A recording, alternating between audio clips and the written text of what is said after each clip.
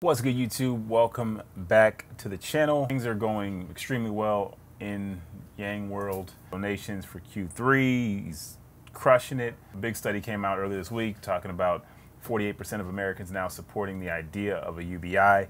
So things are definitely looking up with Yang. Yang is currently engaged in a more aggressive, we won't call it an attack, we'll just say that he's out right now on his campaign to let everyone know that not only is he serious, but he's got more effective policies than Elizabeth Warren. He's just going right for it. You know, we talked earlier on about, you know, maybe he's not being aggressive enough. What's going on? What's his strategy? You know, you seem a little gimmicky.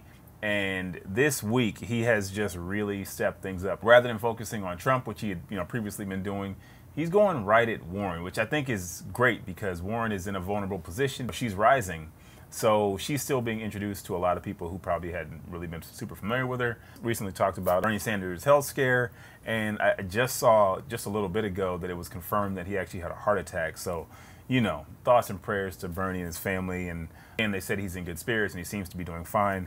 But just that news being confirmed by his campaign is just, it's not helping the field out any, and it's definitely going to start to maybe turn a few people away from the Sanders camp. Not to mention Biden is involved in the whole investigation that the impeachment proceedings with Trump, so who knows where that's going to take him. So right now, Yang chose the right road to just go straight to Warren. What we're going to talk about today, like I said, is this basically this article out of Fox Business. This week, Warren announced an aggressive tax on lobbyists. I'm not going to read the article. There's quite a few different resources I'm going to be using for this video, so I'm going to be jumping around quite a bit, but I'll link to everything, and if you guys want to follow along, feel free. Again, I just love the strong language. He's not sugarcoating. He's letting you know, look, she can say whatever she wants to do, but it's just not going to work. In practice, it's not going to happen. Andrew Yang believes that the financial impact of the lobbying has on politics and government should be curtailed, but the Democratic presidential candidate doesn't think that merely taxing lobbyists will have much of an impact, proposing a deeper attack on the foundation of the lobbying industry. I just want to hop right over here into Warren's plan. So this is out of The Hill. The Hill is doing a fantastic job right now in this election cycle, covering everything, especially this side of the aisle. The summary of Warren's plan, unveiled Wednesday morning, calls for a 35% tax rate on annual lobbying expenditures between $500,000 and $1 million. 60% for expenditures between $1 million and $5 million, and 75% on all lobbying costs over $5 million. She referenced the Chamber of Commerce, the top lobbying spender, in her proposal. The group spent more than $40.6 million in the first 2 quarters of 2019 and just under $95 million for all of 2018. Other groups that spent more than $10 million in the first 2 quarters of 2019 include the NRA. Obviously, they had a lot to lobby about. National Association of Realtors, Pharmaceutical Research and Manufacturers of America, Blue Cross Blue Shield, American Hospital Association, American Medical Association, according to the Center for Response Politics. So just to let you guys know why things aren't getting done in certain areas of your life, that's the reason, man. These lobbyists are going hard. And again, Yang has rightfully called this out. This is not corruption. This is the system that we have. Lobbying is a job. It's not like you go down to a bar and you ask for a lobbyist and they take you to the back room. You got to talk. No, you just go down and you can apply for a job as a lobbyist. It's a normal thing. It's perfectly commonplace in American politics. That's just what we do. We have lobbyists. They make friends. They encourage people to do things that they want, and the companies that they work for benefit. So via his social media channels on Thursday morning, Yang said he needs more to be done. We need more to be done than simply slapping the risks of lobbying with a tax. On Warren's proposal, Yang tweeted that given the exponential return lobbyists receive for their money, that Warren's plan of a tax of 35 to 75% will do next to nothing. He actually cites this article, The Rate of Return on Lobbying, which is a fantastic read. Again, I'll be linking all this stuff down in the description below. But basically their research concludes that, just basically explains to you guys why, how this happens. You know, we're trying to get some legislation passed, and as a result, there's a bunch of riders thrown on there. These riders essentially become the little policies, the changes that basically make these companies a ton of money, and this is where it all pays off. The new law started life as a laudable effort to get rid of a $5 billion a year tax subsidy for exporters of the European Union, for exporters that the European Union had complained about and the World Trade Organization had deemed illegal. But it's ended up as a 650-page horror that adds endless complexities to the tax code and doles out favors to a cornucopia of special interests, from tobacco farmers to bow and arrow makers. I'm a lobbyist for a computer technology company, and we got a special software that teaches kids, I don't know, something. It teaches them something about finance, hypothetically.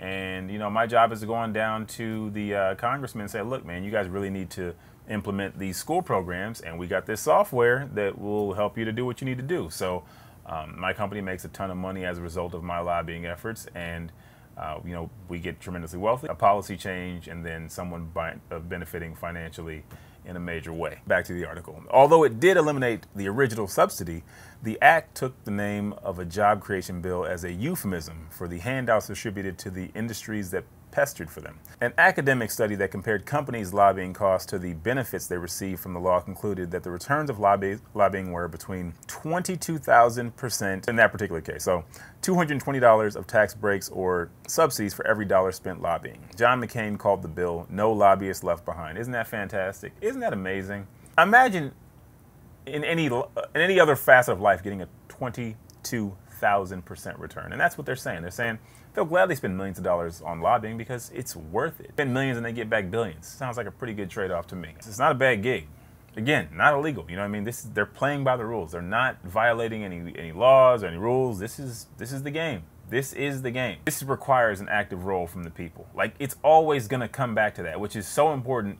I'm spitting all over the place. So important that if the people don't take any part in this, this is all for naught, man. Then you got $1,000 a month, and great. We'll continue to be treated the way we've been treated, but at least he gave us an opportunity. He hops in, of course. A mild tax would just make lobbying slightly more expensive. Again, 22,000%, not that bad. So you would either need to make the tax greater than 100,000% or 1,000 times, or prohibit lobbying entirely. Or you could flood the system with people-powered money and tie legislators to the public. He links, of course, to democracy dollars. We've talked about democracy dollars. It's a fantastic policy proposed by the great Andrew Yang. Give every American $100 to contribute to a political campaign. Basically, his idea is not only to wash out the money out of politics at a ratio of 4-to-1, which is important because, yes, it is going to make it more expensive. So if they want to continue lobbying at the rate they've been currently, it's going to be more expensive. But the other thing that it does is it forces a public official to basically look away from his own constituents. Okay, so if we have 100,000 people in there at $1,000, that's $10 million. So if we got $10 million across the board, 10 million from the tobacco company, 10 million from the people, he's got to look at the people and say, all right, well, I got to go with them because these are votes. This is not just money.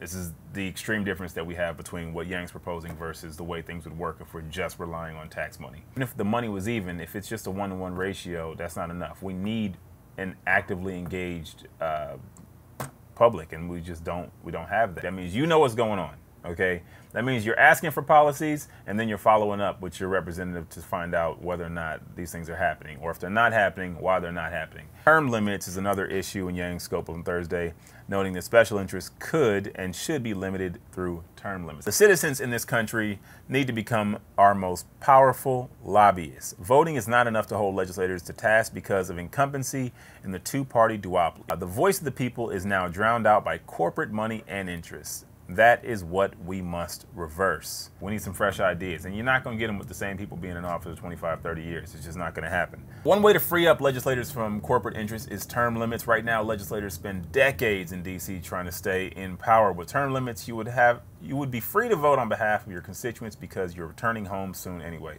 Imagine that, man. You go and do a bad job in Washington, D.C., and then you actually have to go back home. Like, you can't just hide out in D.C. forever and act like you're not from that home state. You might have to come back and answer some questions. And I think, you know, with a more engaged public, probably be for the best, man. 12 years, I think you said 12 years. 12 years, man. 12 years ain't bad. You're going to have a nice chunk of change. Again, you've made some friends. You're going to be okay. 12 years is plenty. Congressmen should not be a lifelong career. Well, I'm with it. let's just talk about his goals on the limiting of the term limits. Keep legislators from becoming entrenched in a political class. 2, keep legislators focused on solving problems instead of getting reelected. And 3, get new ideas into Congress regularly. You spend now all that time in DC, you don't know the people of your hometown anymore. And you become separated from the people who got you where you are. Yeah, it's easy to lose track of things, and then you got a new master. So I like where he's going. I like the way he's thinking. Again, it's about the way he's thinking. He's more aggressive. He's more progressive, and I love the fact that he's going straight at Warren because at this point, that's the right target. Technology we have, there's no reason to spend as much time in DC as politicians do. They could spend way more time at home and check. They're scared to go home. It's not that they have to be there. They are terrified. They don't want to go home. People know what they're doing.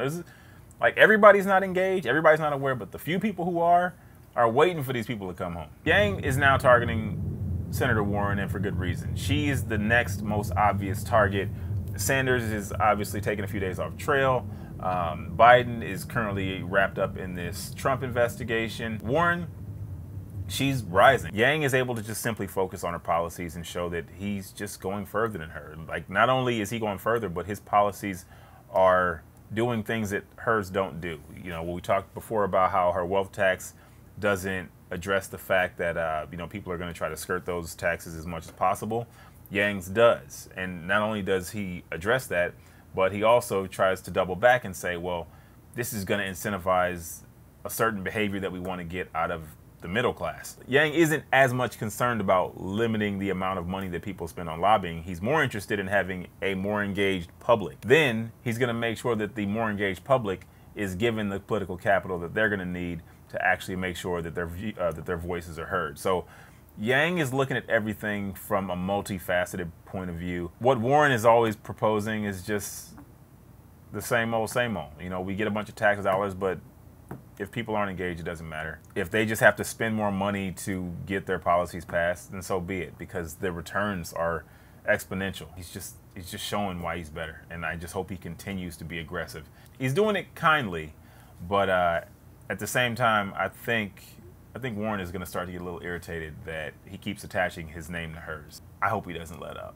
With that said, if you guys enjoyed this video, make sure you hit that like, subscribe for more, and I'll see you guys in the next one.